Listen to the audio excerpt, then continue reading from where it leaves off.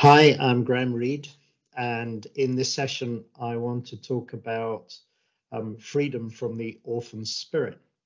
This has come about following some talks I've done recently, using my own testimony to talk about my journey, particularly in the last 18 months or so, where I have found freedom from this myself.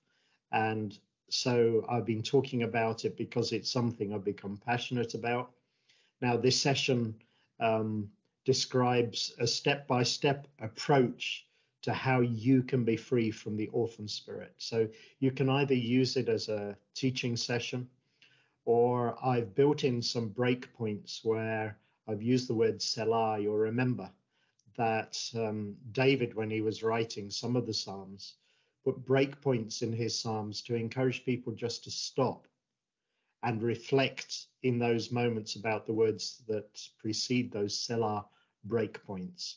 So we're going to have some of those points in this session. And if you want to use the session as a workshop, then you can.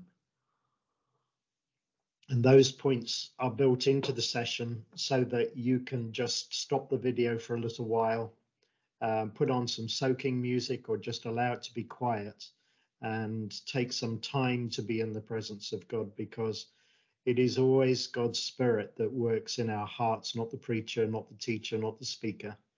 And there's no sense at all in which I'm presenting this session as any kind of an expert. I'm only wanting to share my own experience, my own testimony. And I strongly believe that we can be free from orphan spirits. I'm going to talk about that in a little while. You'll see that I've on this first slide, there are two books that I want to recommend. John Eckhart's book, Deliverance and Spiritual Warfare. It's a really helpful book. It uses scripture to describe some of the things that I'm going to be talking about. And The Orphan Heart, which was also a really key book to me as I went through it step by step and found that it just helped me on my journey. So the first thing I want to do is just provide us with a break point right at the beginning of the session, a Selah point, where we can just welcome the presence of Father God into our midst, into your presence wherever you are whilst you're watching this. If you want to see the preceding talks to this session, then if you type in my name, Graham Reed, on YouTube, and then the word orphan, you'll see that there are two talks that come up. One is just an introduction to this session, and the other is a preach that I did, which describes in some detail my own testimony leading to this session. So you can listen to those if you want to. But what I want to encourage you to do first is just to welcome the presence of God and ask the Holy Spirit to direct you as we're in the session together. I love this verse from Scripture, from the Passion Translation. For the Holy Spirit makes God's fatherhood real to us as he whispers into our innermost being, you are God's beloved child.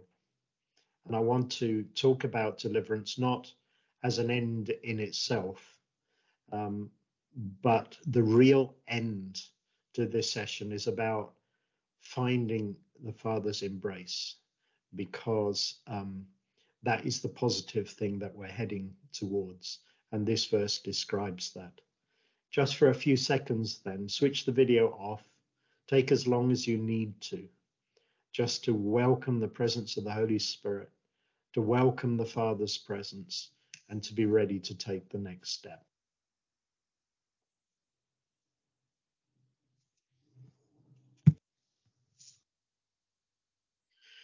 So for a few seconds, I just want to relate back to my own story, because one of the things that we need to do, if we are going to be free from this orphan spirit that I want to talk about in this session, is to acknowledge where that orphan spirit has come from. And first of all, I want to say this. When I talk about the Orphan Spirit. I'm not talking about the Holy Spirit. I'm talking about a spirit that comes from God's enemy, a spirit that wants to bring damage into our lives, that wants to steal something very important from our lives. It's a demonic force, and it affects us even as if we are followers of Jesus. And I want to try to describe how that can happen. In Revelation chapter 3 and verse 20, there's that beautiful verse which describes God's position before we receive him into our lives. There it says, look, I stand at the door and knock. If any man opens the door, I will come in and eat with him. And God is like that. He stands outside our lives and recognizes that we have the right to choose whether we invite him into our lives or not. And he knocks because he wants to have access into our lives. And for any of us that are followers of Christ, then there was a time when we heard that knock and opened the door and God flooded into our lives. And I believe that when that happens, the Holy Spirit comes into our lives. I believe that the presence of Jesus and the presence of the Father step into the front door of our lives and become the primary owners and occupiers of our lives. And it's very important that we understand that right from the beginning. But I want to describe something else which just helps to explain what I'm talking about in this session. I want you to imagine that although what I have said is true, that there can also be some side rooms, as it were, in that house, which are shut away from the main part of the house. Those side rooms have a door that is locked. And so God occupies the main part of our house, but there are still rooms that are shut away from him. And it's as if those rooms have doors or windows which open to the outside into the darkness. And those doors and windows to the outside provide access for God's enemy to come in and to do damage in our lives. And it's really important for us to understand, if we're going to be free from this orphan spirit that I want to speak about now, that we understand that he can have an influence in our lives. It's as if that orphan spirit comes in, occupies that dark side room. He can't get into the rest of the house, but he wants to push lies under the door. And we come along and read those lies and allow those lies to begin to take root in our hearts and in our minds. So I want to explain a little bit about how that can happen. And I want to relate it to my own testimony. If you've watched one of the other sessions, you'll know the full story, but my story is simply this. I had two very loving and caring parents who loved me very much, and I loved them too. But damage came into my life, I believe, because I was separated from them for most of my childhood. We lived in Central Africa. My parents were missionaries, and I was 5 years old, only just 5 years old, when I was sent away to boarding school. And there were long terms in those days, 18 weeks, two terms a year. So for a 5-year-old, 18 weeks is like a lifetime. And I remember the day that I was sent away to school. I've been back to school and seen the bed that I slept in. I remember my parents coming in the evening after I'd gone to bed. And I remember my mother's tears. And I remember my own tears and what it felt to be torn away from them in that moment. How painful it was, because I knew as they were saying goodnight to me that actually they were saying goodbye, and the next morning they would be gone before I got up. And so what happens in a situation like that is that you tend to build a shell around yourself because of lack of parenting. And that damage is what opened the doorway into that side room for me, into the darkness outside. And what I believe happened was that this orphan spirit was then able to have access into my life.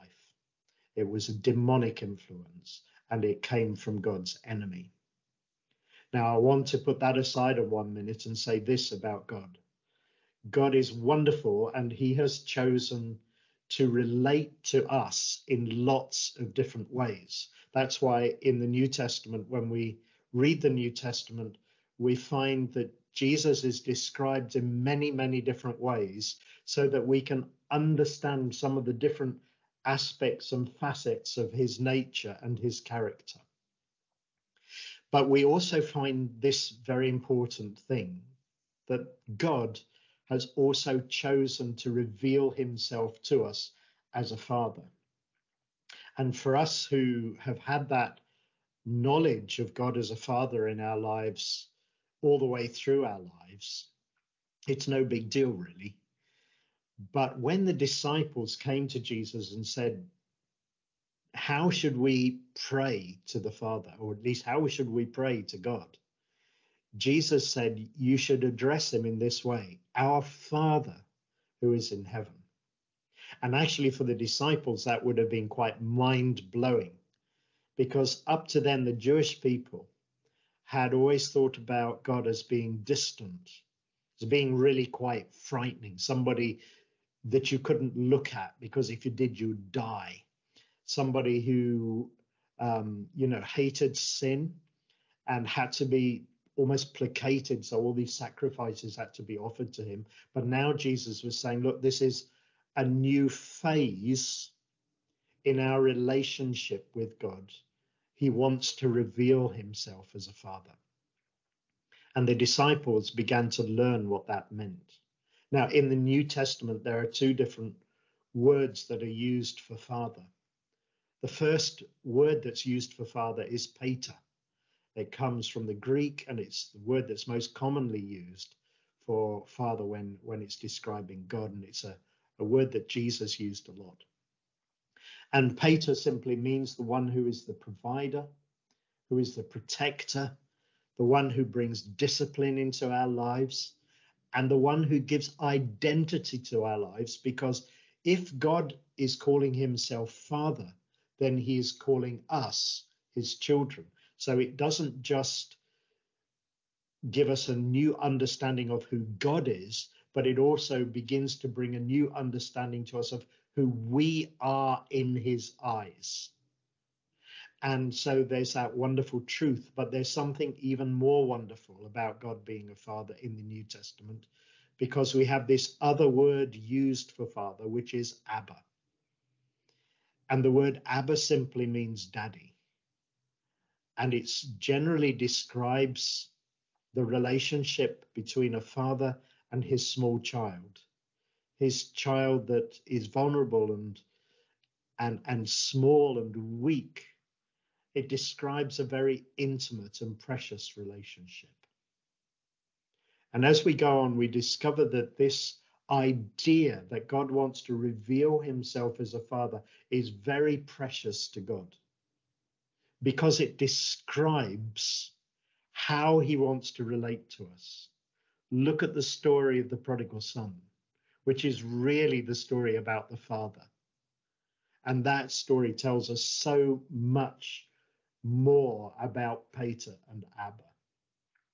It's little wonder then that when God's enemy saw that God was going to relate to his people in this way, it really, really angered him. He hates the idea of us being fathered by God. And he really, really hates the idea of us being abbaed by God. So God's enemy will do everything he can to steal away and destroy that idea of us being fathered, hence the orphan spirit. And one of his big tools for stealing that feeling away. And I've come to understand that there are many Christians like me. I've been a Christian for nearly 60 years. But you know, you can live your whole Christian life and know that God is your Father, but never feel that you've experienced his embrace, because that orphan spirit wants to do everything it can to steal away that relationship. So that's why I want to talk about that a little bit more now. The first thing we need to do if we're going to experience freedom in this area is to acknowledge the source of our damage. And you may be listening to this now and know that, yes, actually, there was damage in my life that came through my father or perhaps through my parents. And I feel as if I have that orphan spirit too. I want to talk very briefly then about the symptoms of the orphan spirit. If you're asking yourself, well, is this true of me? Then maybe this will help you a little bit. Because that orphan spirit, if he dwells in that side room, then he will bring a whole load of baggage with him, a whole load of lies which he'll push under the door, which he will want to take root in our hearts in order that he can destroy that relationship between father and child that God wants for us. So we are unable to feel God's presence. We know that he wants to love us, but we can't feel his love. He's like a distant uncle. He's not like your daddy. And quite often there's a real strong sense of spiritual loneliness that people have if that orphan spirit is affecting them. So God is more like an idea than a daily experience. We learn about him at church. We read about him in the Bible, but we never experience his presence in our lives. If there's damage in our parenting, particularly in our fathering, then what happens is we build this shell of protection around ourselves. We lock our emotions away. And the effect that that has on our relationship with other people, with ourselves, and particularly with Father God, is that actually we feel separated from him. We see other people enjoying him, but we feel separated. We feel rejected by him. We feel like we're being pushed to the edge. We feel marginalized, not only from God, but even when we're meeting with God's people, we feel like we're on the edge of things. We don't feel that we belong. And then envy and jealousy can be a problem as well, because an orphan is somebody who sees that other people have got something that they don't have. And so when we see people succeed, when we see people doing well, then instead of wanting to encourage them and to push them upwards, envy rises up inside us. It's something that is involuntary almost. It just rises to the surface, and jealousy is the immediate response we have when other people succeed. When things go wrong in our lives, then we have a tendency then to blame other people instead of taking responsibility for things in our own lives. It can't be our fault, it must be somebody else's. Generally, we have a sense of low self-esteem because we feel separated from Father, because we can see other people are closer to him. We don't feel that we have any value. So we have low self-esteem. In other words, we don't think much of ourselves, and we don't think that anybody else thinks much of us either. And we don't think that God thinks much of us.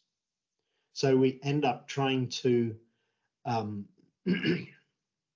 make ourselves feel worthwhile, acceptable by doing things. Quite often people with an orphan spirit are very hard at working in the kingdom of God, because underneath it all, they're trying to prove that they're worthwhile to themselves. They try to prove that they're worthwhile to other Christians around them. And in a way, they're also trying to prove that they're worthwhile to the Father, even though they know in their heads that that doesn't make any sense. because we're worth everything to God without doing anything.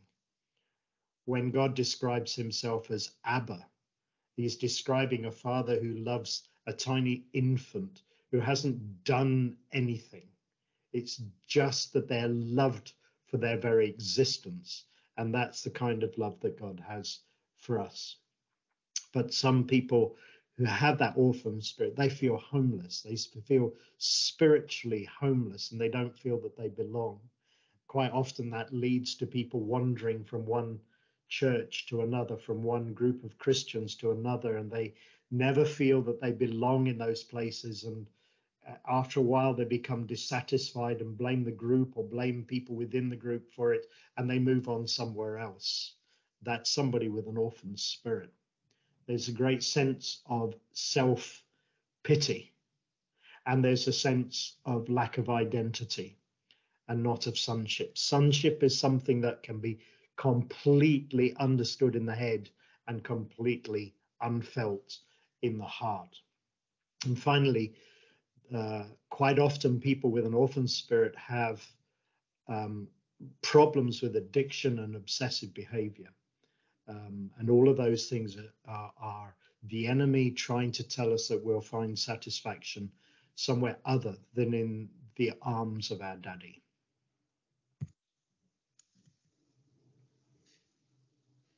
So the orphan spirit is the enemy's replacement for the spirit of adoption. Let's go back to that analogy of that little room shut away from the presence of God, shut away from the Holy Spirit, from Jesus and from the Father, and a room that the orphan spirit has access to. For you have not received a spirit of slavery, it says in Romans chapter 8, leading again to fear, but you have received the spirit of adoption as sons, by which we cry, Abba, Father.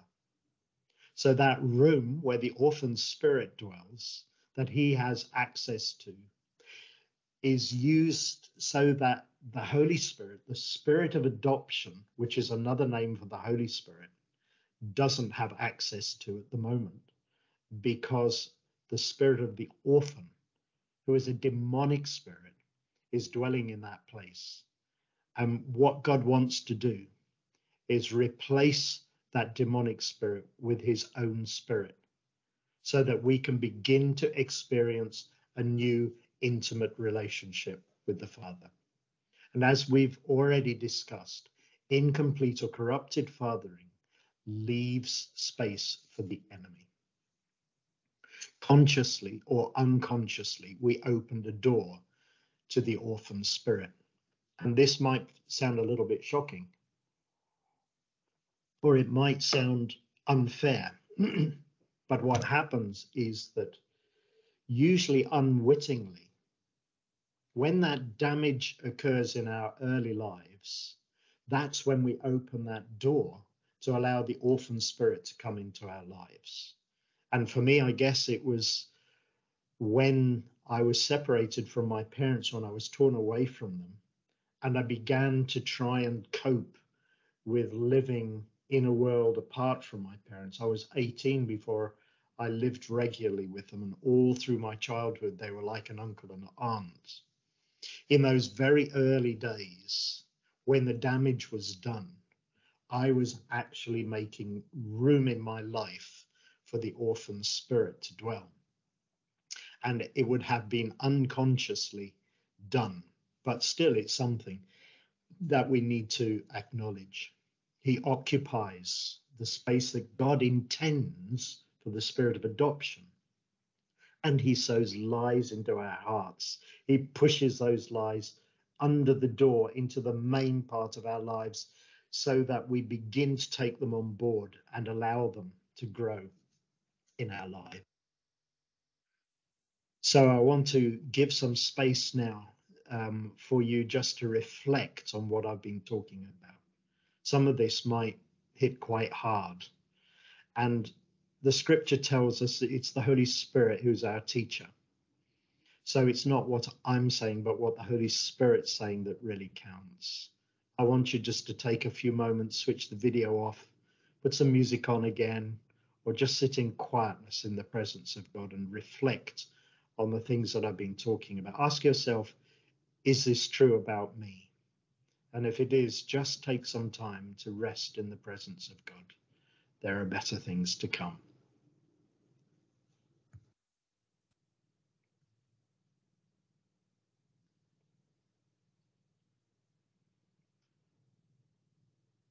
As part of this journey that we're on in this session, there are some important steps that we need to take.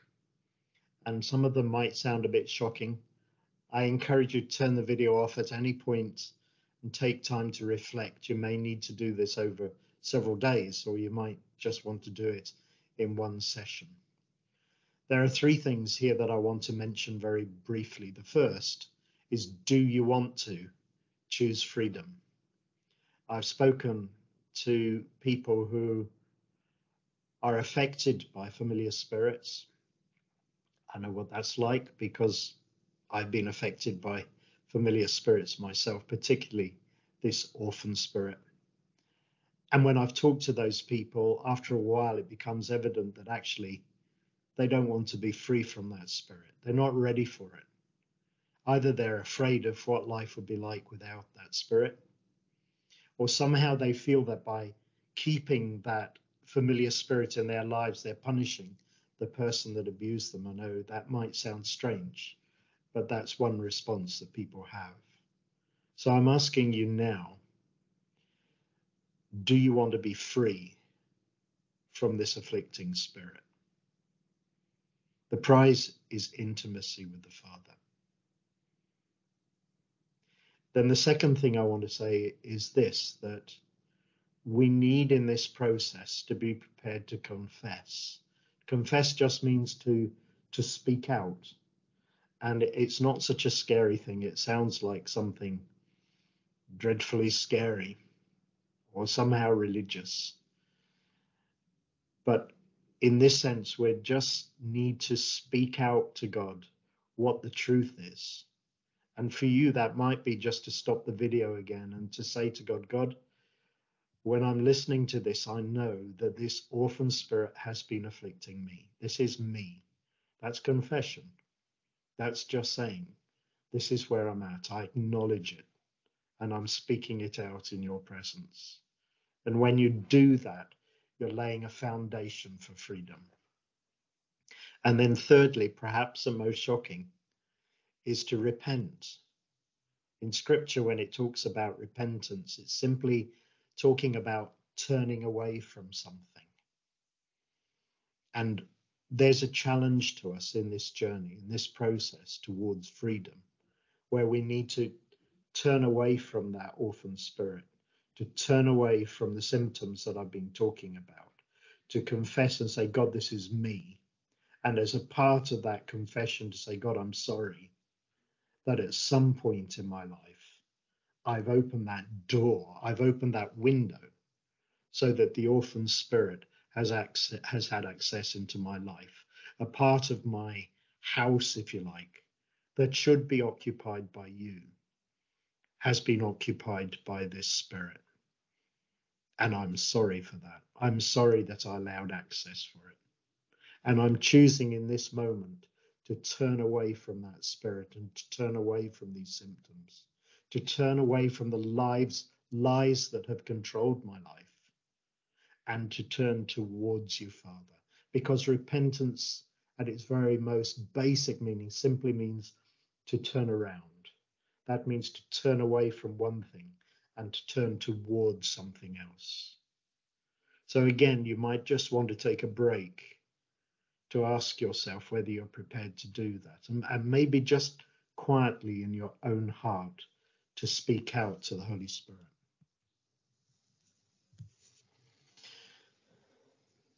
And I just want to mention this briefly. Up till now, we've looked at the idea of damage coming into our lives through incomplete or corrupted fathering or parenting. But sometimes the orphan spirit can have access to our lives because of damage that was done in a previous generation. and was never dealt with. So perhaps if a parent or a grandparent experienced damaged fathering or damaged parenting, or being orphaned in some way, and never understood how they could deal with that situation in their own lives, live their whole lives without dealing with the orphan spirit, then that orphan spirit can be passed on to the next generation. So sometimes these things come down to us through our family line. And maybe the Holy Spirit is showing you now that that's something that has happened to you, in which case, again, it's good to switch off the video at this point, to take a few moments to acknowledge that, so that we're acknowledging the source of that damage, where the orphan spirit has come into our lives.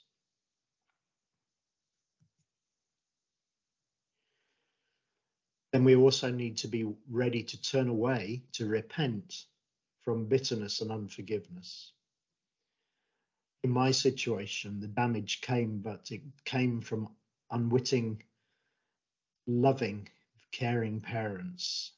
I was not abused in any way by my parents, as far as I can remember. But it was that separation from them that brought the damage. But for some of you, as you're watching this, you'll be able to recall situations, events that have happened in your life that brought terrible pain and were the result of abuse. And abuse comes in many different forms. But as we're going through this session, God will be reminding you about those painful times in your life. There might be just moments of abuse that happened that come back to you so clearly.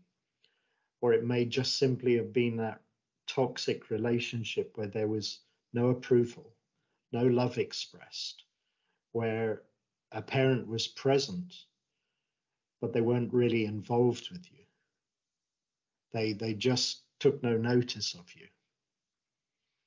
And because of that pain, bitterness has come into your life, and unforgiveness. And part of preparing ourselves for being delivered from this orphan spirit is to be prepared to forgive. And I recognize that for some people that will be a very difficult thing to do. And forgiveness always begins as a choice rather than a feeling. So it may be that the best you can do in this moment is simply to tell God, God, however I feel about that person, however I feel about that situation, in this moment, I choose to begin to forgive. Because forgiveness isn't something that lets the other person off. Forgiveness is not primarily so that the other person can find freedom. The main reason for forgiveness is to set ourselves free. Because until we forgive somebody, that other person, that situation has power over our lives. Even if they've forgotten about the abuse, they still have power over our lives because of unforgiveness. When we're able to forgive people, then we cut ourselves off from that power and we set ourselves free. And that freedom is essential if we are to deal with this orphan spirit. So again, I'm asking you now, is there any pain left? Is there any unforgiveness left from what happened to you? And you might need to take time to tell God that you want to forgive, even if it's just a single step to say, I want to forgive. Then God will hear that, and you're positioning yourself to be delivered from this orphan spirit.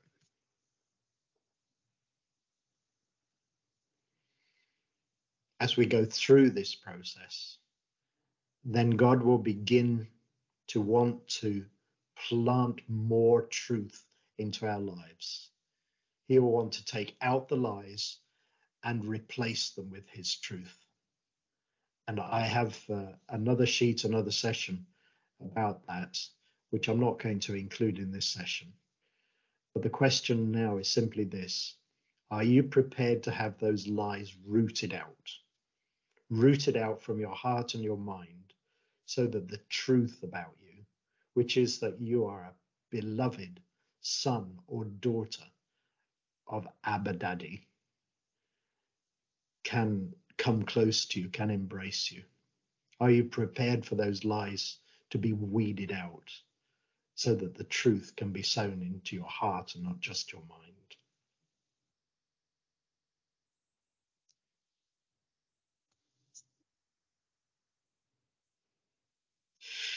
Deliverance might sound like a fairly scary subject to you, but actually, deliverance is just about us being free.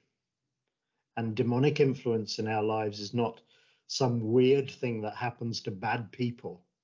It's something that can affect us all from time to time in our lives.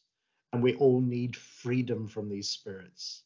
The scripture says that we're in a spiritual battle all the time. And part of that spiritual battle is for us to be delivered from these familiar spirits. So I want to talk about how that can happen for us. The good news is simply this: it's what God wants for us. In 1 John chapter 3 and verse 8, it says, the Son of God appeared for this purpose, to destroy the works of the devil. And again, it's not talking about some vast battle on a faraway battlefield. It's talking about the works of the devil being destroyed in our own lives as well. So we know that it's what God wants for us. He wants that room that is occupied by the orphan spirit to be cleaned out. He wants that orphan spirit to be pushed out of the door so that he can flow in and begin to bring healing into our orphan hearts. Secondly, Jesus bought the right for us to be free through his blood on the cross. We know that when Jesus died on the cross, it was for our salvation. If that hadn't happened, we wouldn't be able to open the door of our lives and to receive Jesus, to receive the Holy Spirit, to receive the Father into our lives. That wouldn't have been possible. But we also know that Jesus' death on the cross bought so much more for us than just our salvation. He bought the right for us to be free from these spiritual powers. The scripture says this: God, the Apostle Paul wrote this, God wiped out the charges that were against us. That's talking about our sins. He took them away and nailed them to the cross. There, Christ defeated all powers and forces. He let the whole world see them being led away as prisoners. So I want to say this, that this scripture reminds us that these spiritual forces, these demonic forces, which we sometimes think are so powerful, are not as powerful as Jesus. They have been destroyed by him.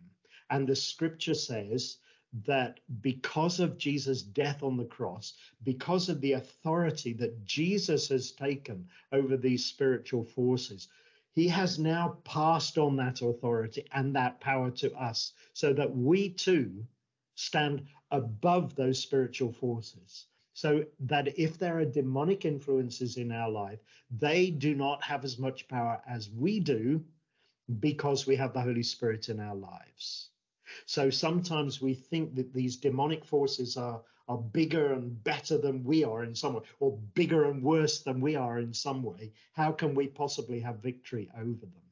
The truth is that the Word of God reminds us that we have been given all authority to deal with these things in our lives.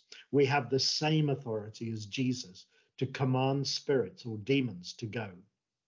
I have given you, this is what Jesus said in Luke chapter 10, I have given you more power than he has. I have given you power to crush his snakes and scorpions under your feet. Nothing will hurt you. Yes, even the spirits obey you. So we can be encouraged, because even if we've had that spirit afflicting us for all these years in our lives, we know this truth, that we have the authority and the power to throw it out. affect our lives anymore. And we do learn in Scripture that as we do these things together, that we are bringing different spiritual authority together in order to achieve freedom in our lives. Matthew 18 verse 18 says, I assure you and most solemnly say to you, whatever you bind on earth shall be bound in heaven. So what this verse is reminding us is simply this, that when we act within the will of God, when we pray and act within the will of God, then we are joining forces with the authority and power of heaven. So when we agree that we want to be free from this orphan spirit, when we agree that we want deliverance from that orphan spirit, then we are agreeing with heaven. We are drawing on the authority and power of heaven, and we are drawing on the power and authority that we have because of the cross. And those two come together. And that spirit, that orphan spirit, that familiar spirit is going to have to go because he is afraid. He is afraid of the authority that we have. He is afraid of the authority and power of heaven, and he will have to go. And then in Matthew 18:19, it says this, if two believers on earth agree about anything that they ask, it will be done for them by my Father in heaven. Did you see? It will be done for them by my Father in heaven. So here the scripture is talking not just about us joining forces with heaven, it's talking about us joining forces with other believers. So if you like, there are three of us joining forces here. There is heaven. There are the believers, two believers or more that come together to agree. When that happens, then we have the authority to achieve great things. And there is no demonic force on earth that is great. Three forces coming together.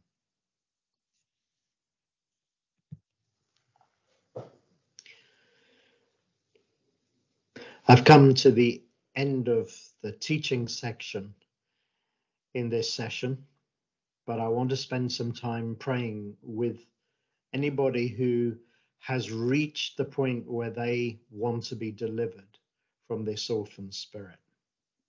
And you can either switch me off and just spend time talking to the Father yourself and also telling that spirit where to go, or we can do it together. And I would like to stand with you, knowing that we have heaven on our side, and tell this orphan spirit where to go so that you can be free from it. Let's just take a few minutes to pray.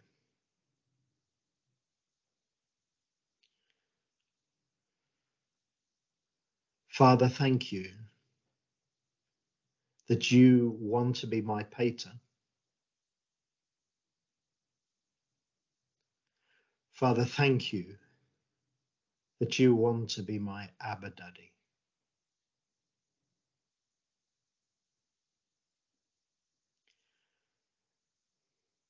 I feel such a sense of indignation that we should have lived for so long in the faith and had that sense, that feeling of being loved by the Father stolen from us. I feel a great indignation about that.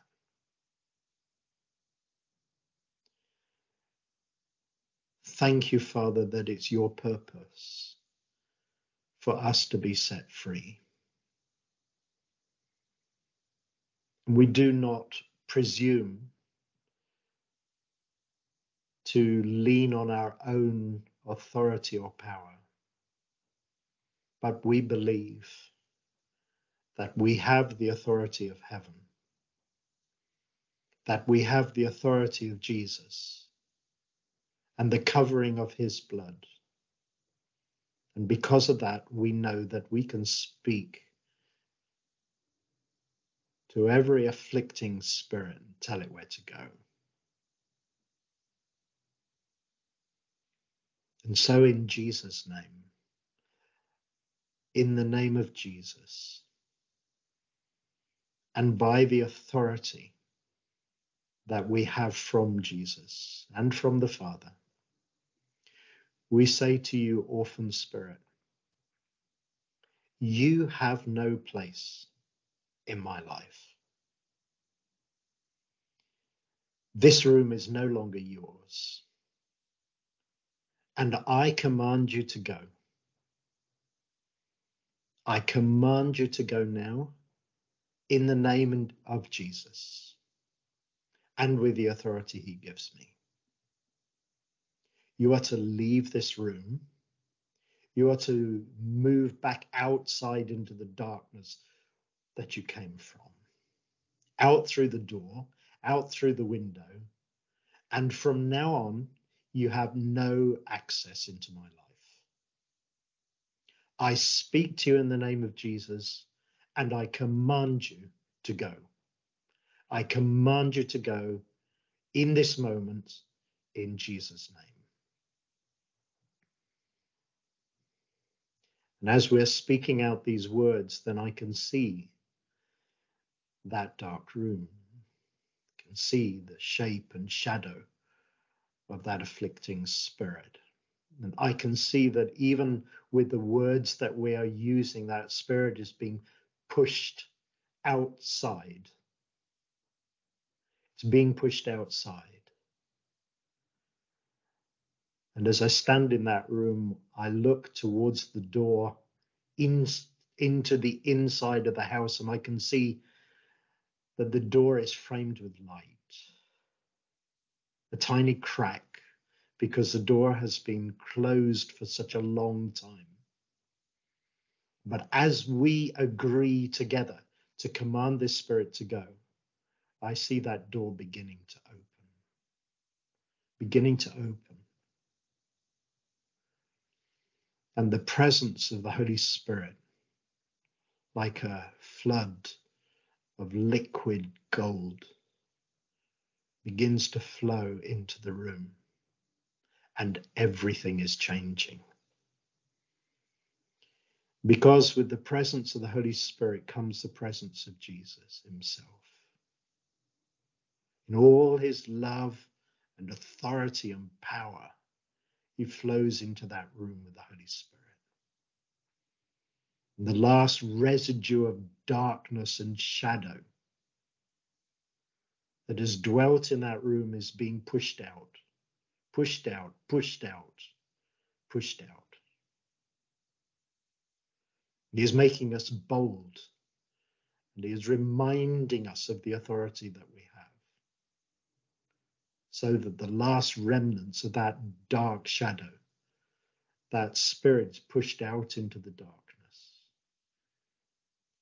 We are able to command that spirit, and we say to you, Spirit, you will not come back.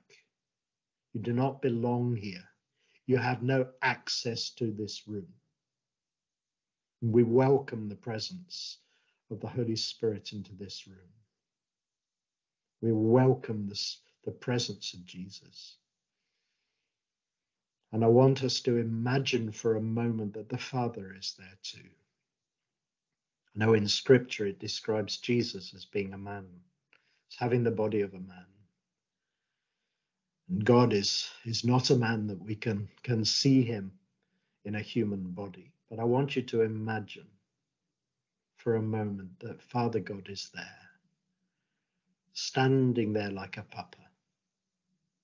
And in this moment, he doesn't just want to be Peter. He wants to be your Abba. And you are standing there in the room as well, but in this moment, God has made you young again. The little boy or the little girl that you used to be. Maybe in those times which are so hard to remember. The times of neglect and abuse. There you stand again, but this time, your daddy, your Abba is there, not the abuser. Your Abba is there, and his arms are wide open.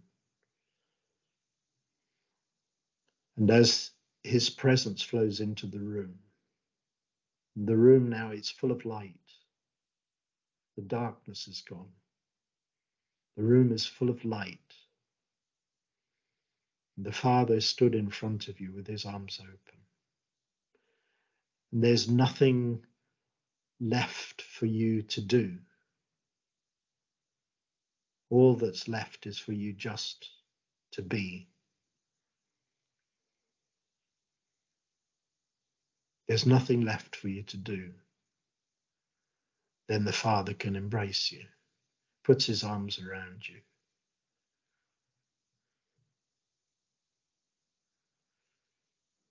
This is what was bought for you when Jesus died and rose again.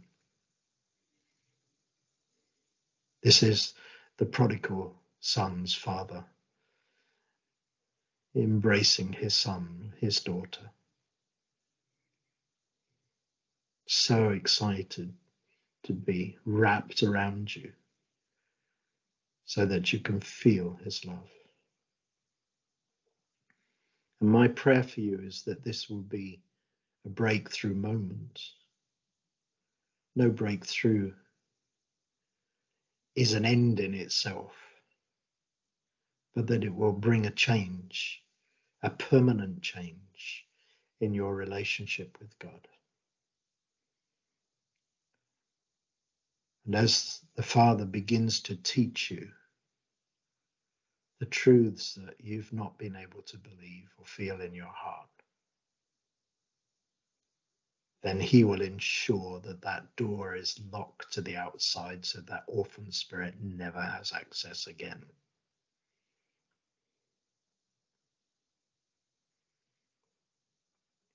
Take some time to be in his presence and to stand in his embrace. Take some time to be quiet or to put soaking music on again. Whatever works for you. But don't hurry away from this moment or for this light that God has brought for you. Very happy for you to contact me if you want. I have a sheet that I can send people, which is a sheet full of truths, the truths that can replace the lies that the enemy has planted. Somebody told me that when you evict a bad tenant, and that's what we've been doing in this session, doesn't necessarily mean the room is tidy. And it takes some time after the orphan spirit has gone for the orphan heart to heal. But I'm happy to be in contact with anybody who wants to know more about that. May God bless you.